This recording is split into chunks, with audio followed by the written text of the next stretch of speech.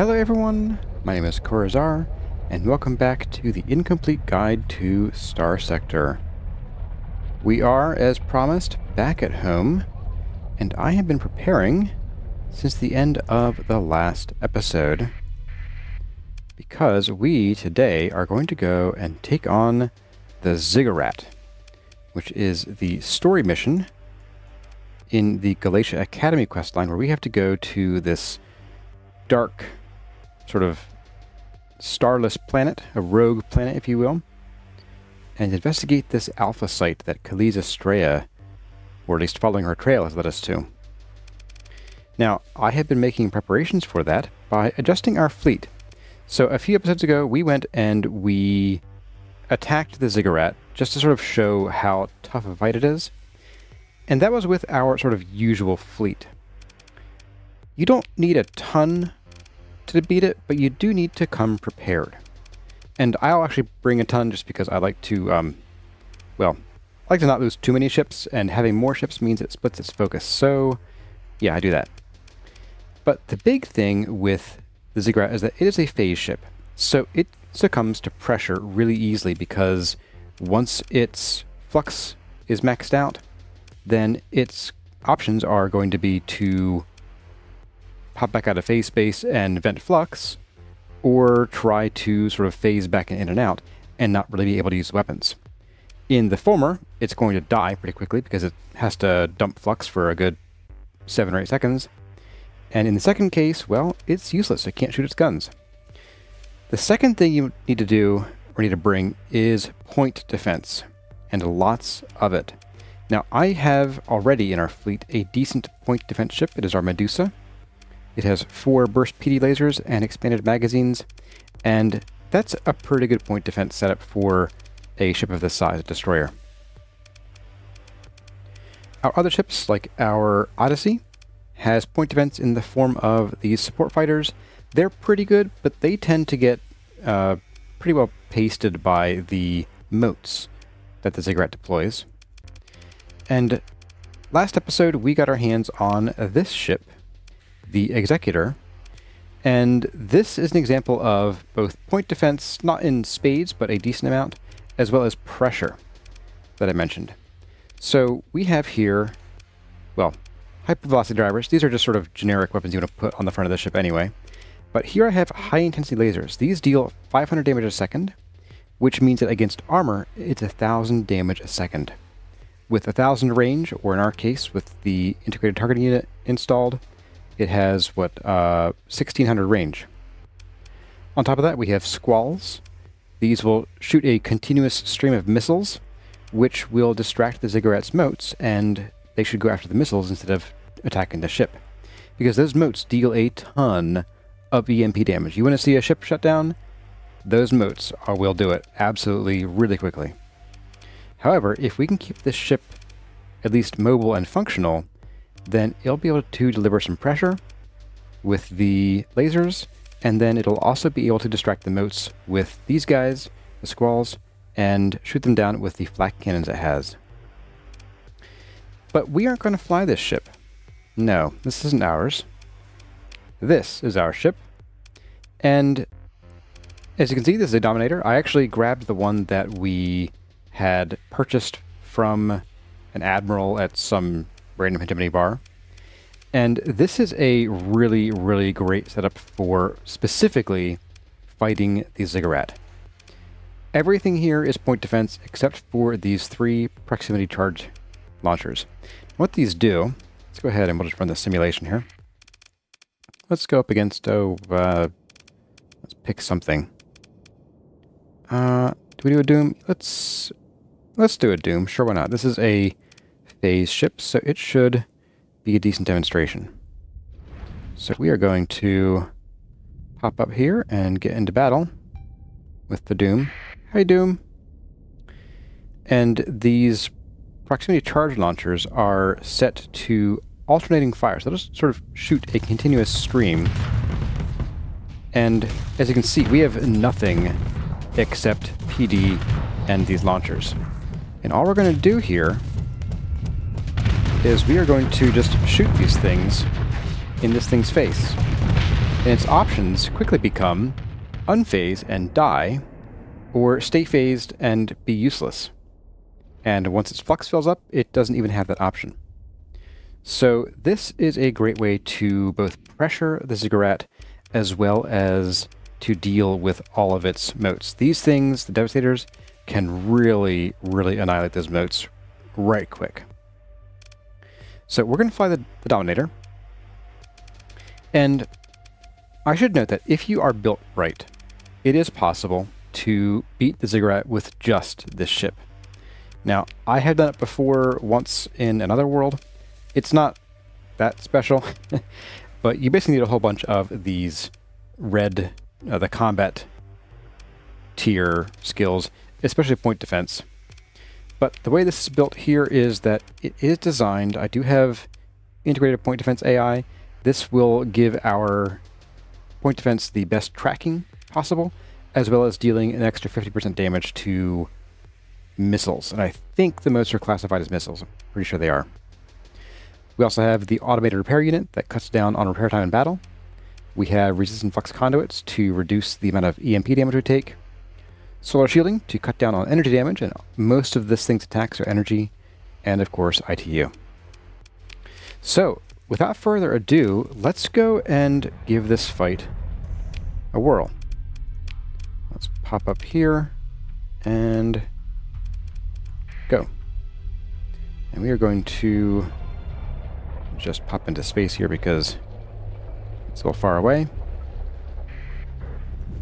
And off we go.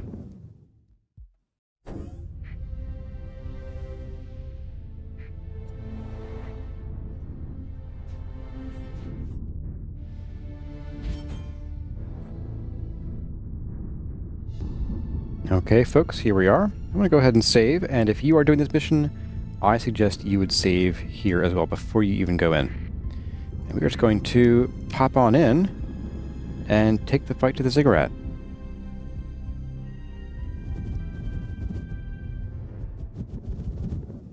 Okay, here we are. Let's get its attention. Hey, buddy.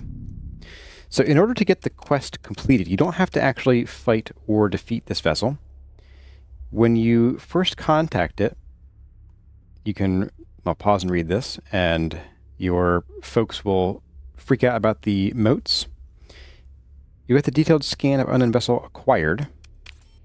And at this point, you have now completed this part of the quest, and you can go back to Galatia if you can disengage, which you can with the green option here, as long as you have some story points.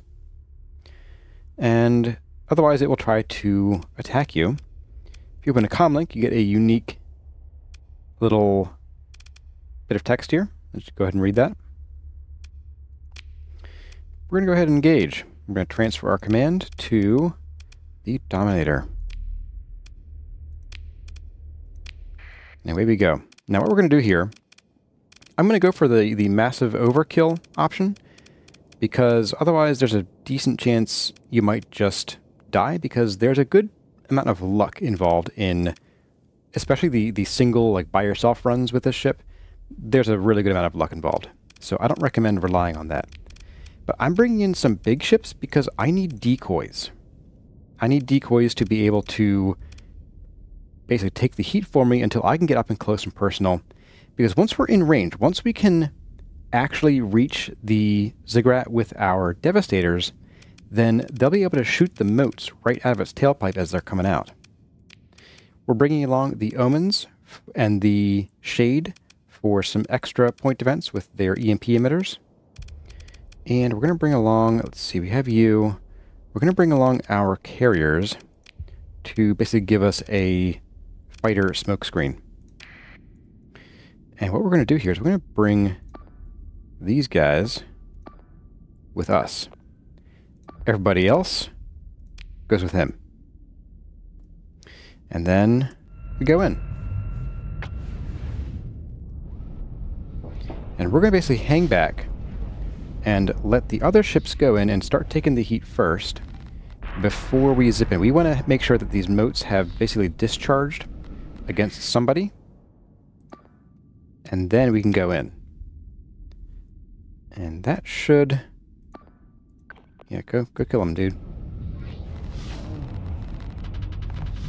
Up there goes... Ooh, goodbye. Farewell. Farewell, my friend. So yeah, those modes just... Man.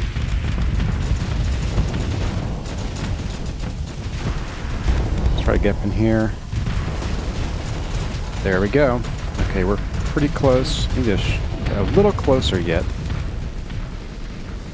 Come on, get out of the way. There we go. So now you'll see its flux is going up and up and up. And there we go. There goes our point defense, just shooting those things out of the sky. Oh, come on, get... No! No, stop pushing me away! Oh my goodness. You're actually getting in my way, ships. Come on.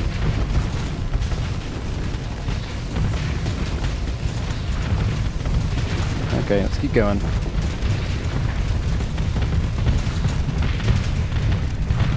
And...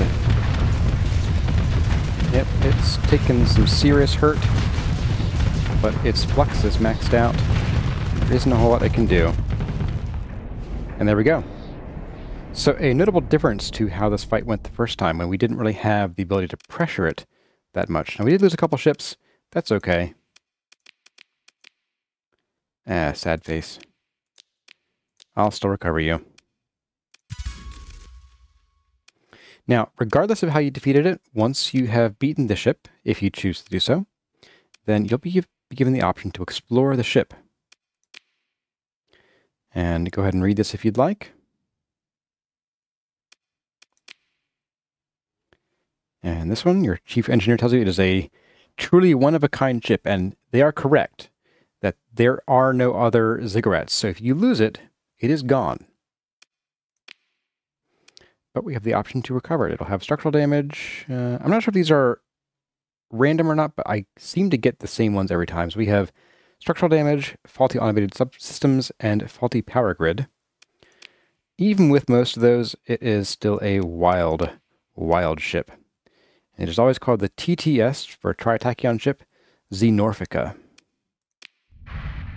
And we're done. Now we do need to survey this world here.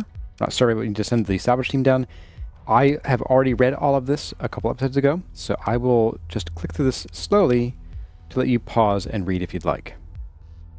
I'll scroll back up here if I was talking over reading this.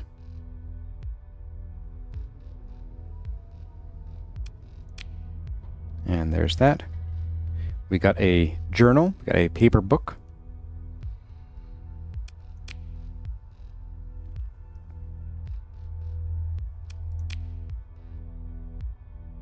And basically people are getting nervous about something and going outside.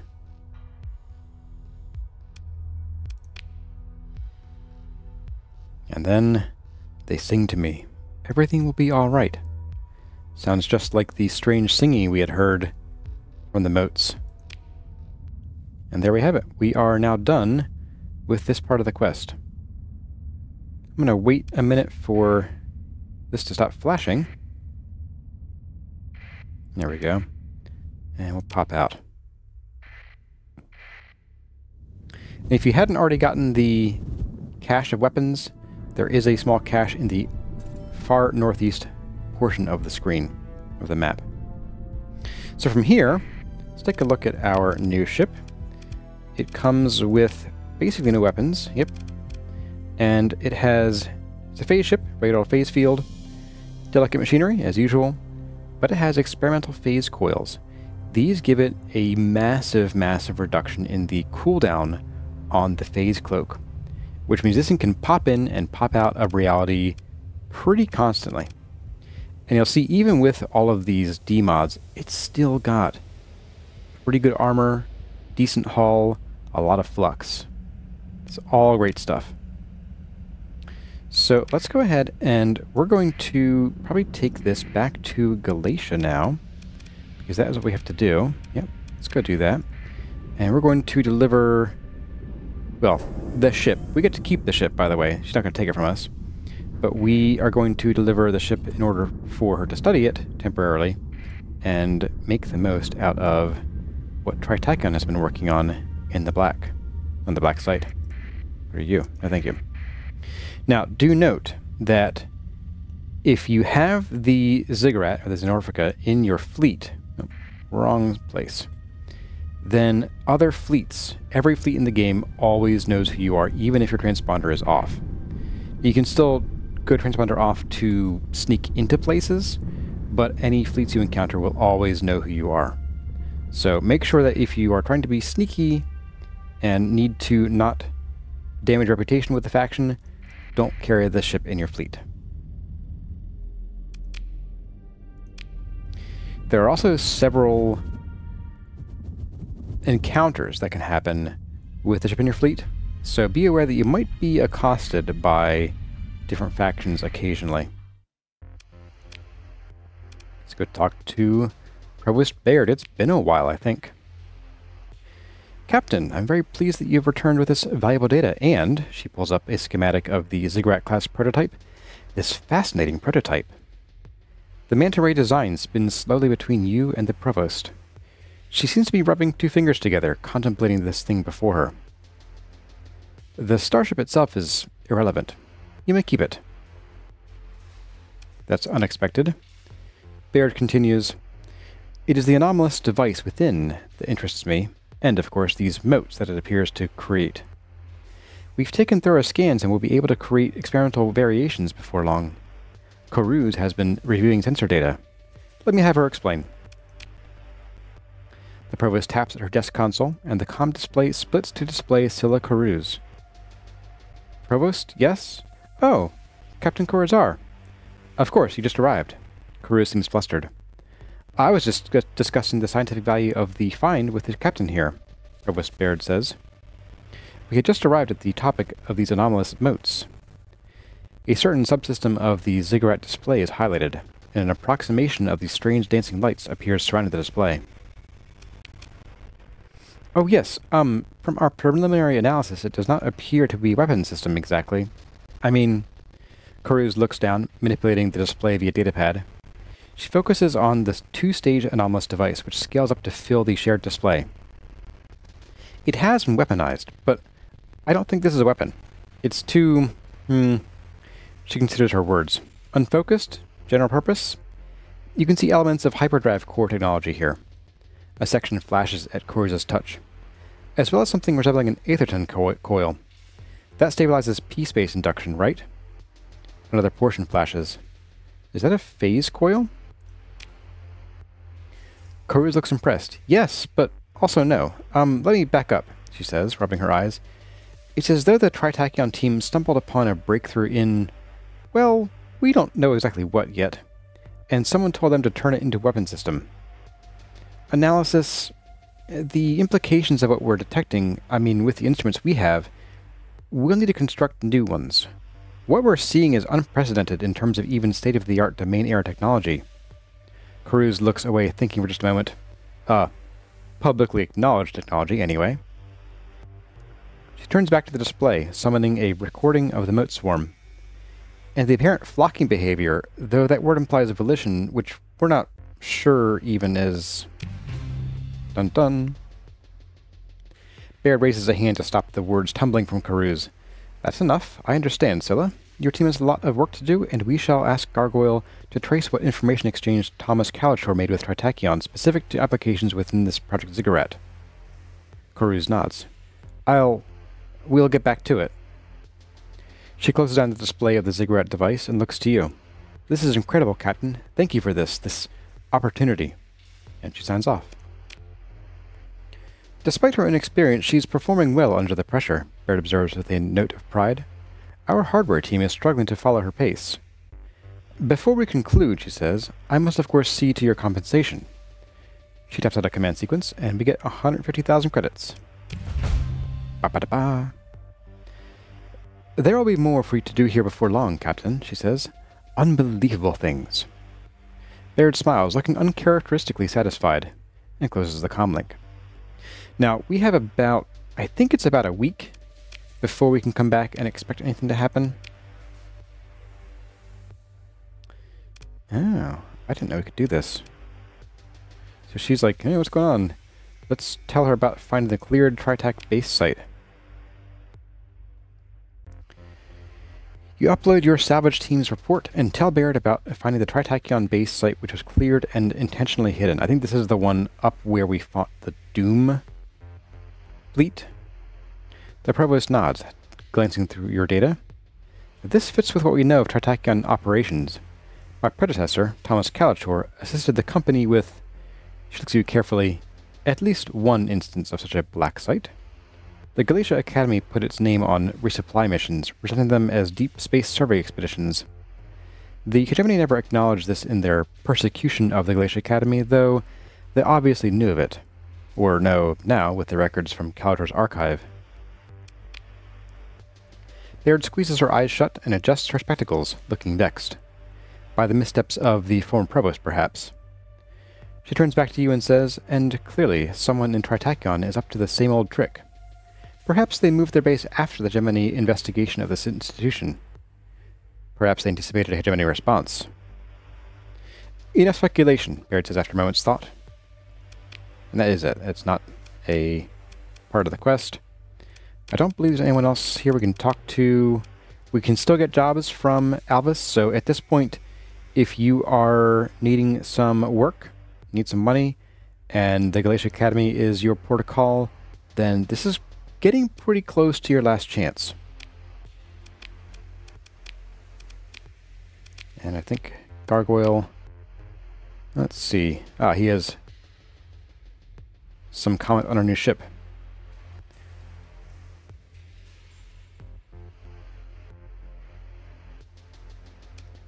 I could go ahead and read that. And let's see, what's that supposed to mean? Go ahead and read that.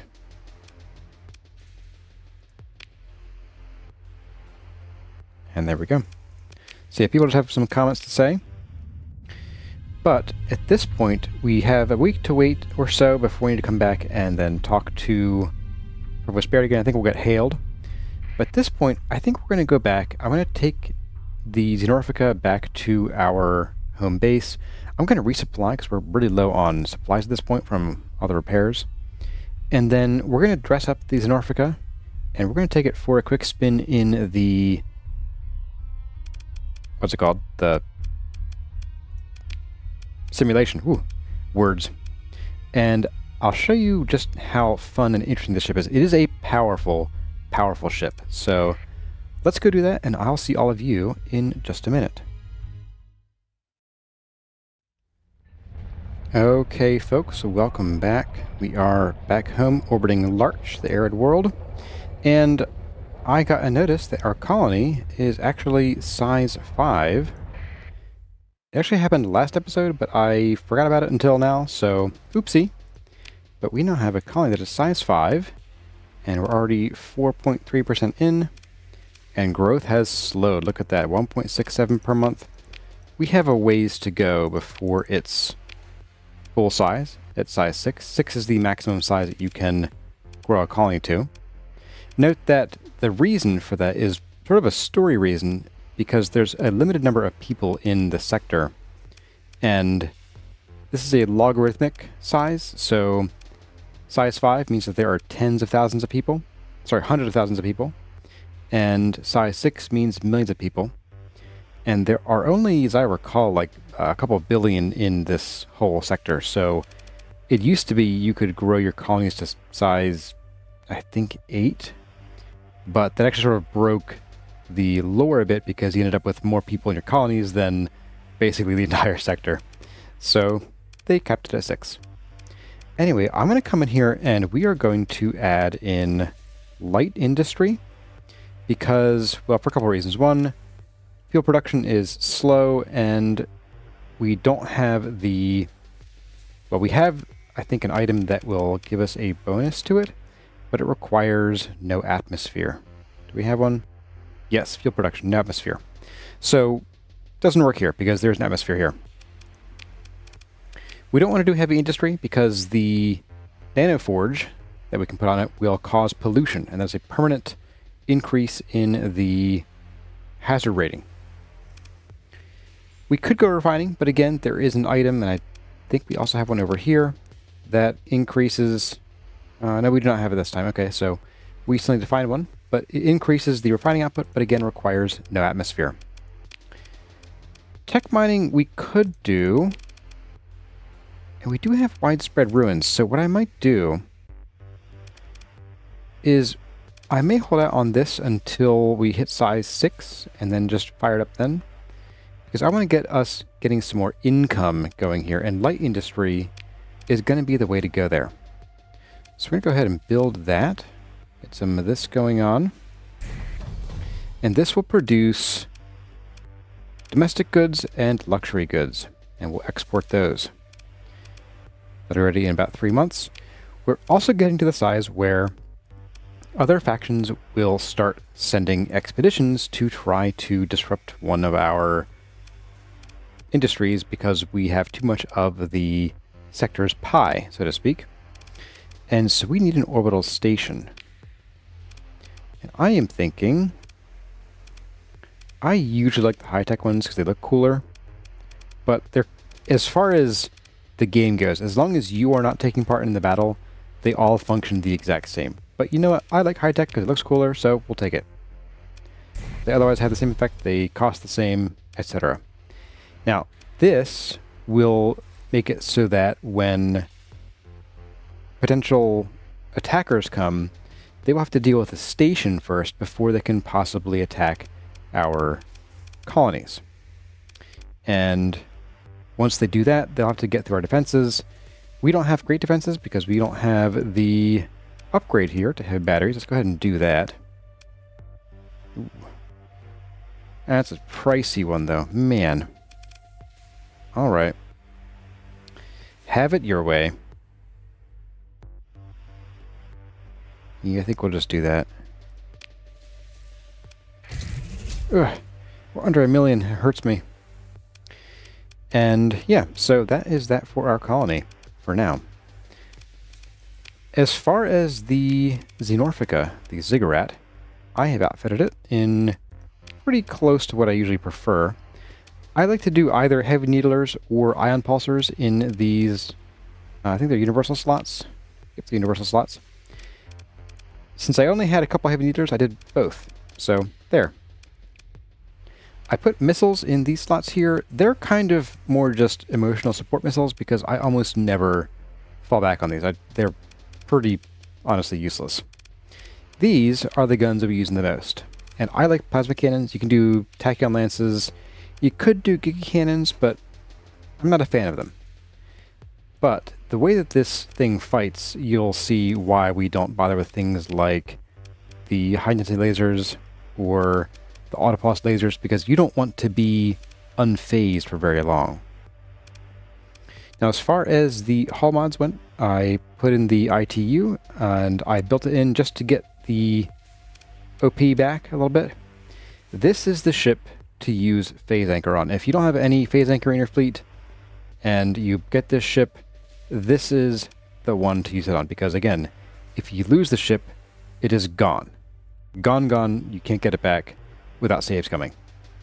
And phase anchor says that, well, one, it reduces the phase cloak's activation cost to 0, which is great because it's normally 320.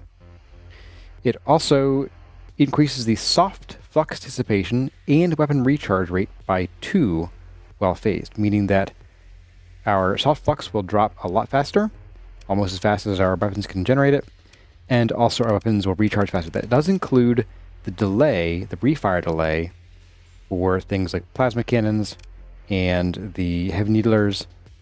It does not, however, help with recharging, so bear that in mind. I also give armor weapon mounts because these are going to get hit occasionally because it is a phase ship, so no shields. And resistant flux conduits, one to help with EMP damage from taking hull hits, as well as because we might need to vent aggressively, and the extra 25% dissipation rate really, really helps. So let's go fight another ship. Let's just pick one for now. And we are going to pilot this ship. And you'll see it immediately begins popping out these motes. Now watch, I'm going to right click. We're phased, we're out. we can just pop in and pop out. As soon as those purple lights go off, we can phase back in. I got real rough news for you, buddy.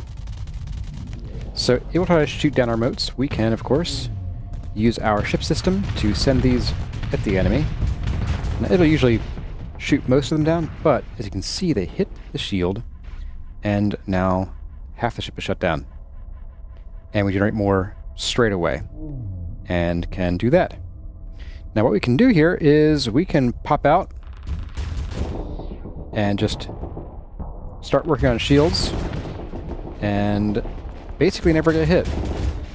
Well, I got hit there, but okay.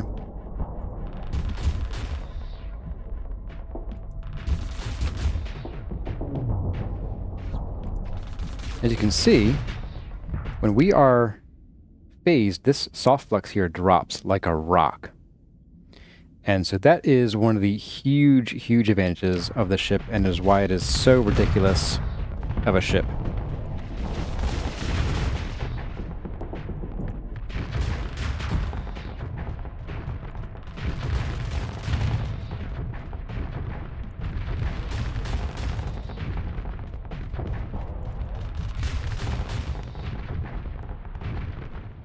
And we'll go ahead and just dump flux here. Take a few hits with its kinetic weapons, which is like no damage to us. We're still full hull. Just pop in here and shut down your guns again, dude.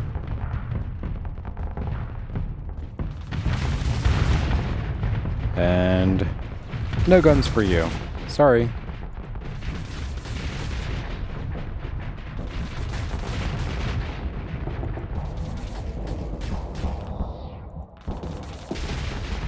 Gone. So yes, this ship is redonkulous, and do note that it is actually less powerful now than when we fought it. One, because we are not an alpha core, so we don't have the gazillion combat skills that those ships have, or that those pilots have. And two, it is actually beat up. I mean, one, we have the D-mods on it, and also the moats you can see are no longer purple, they are blue.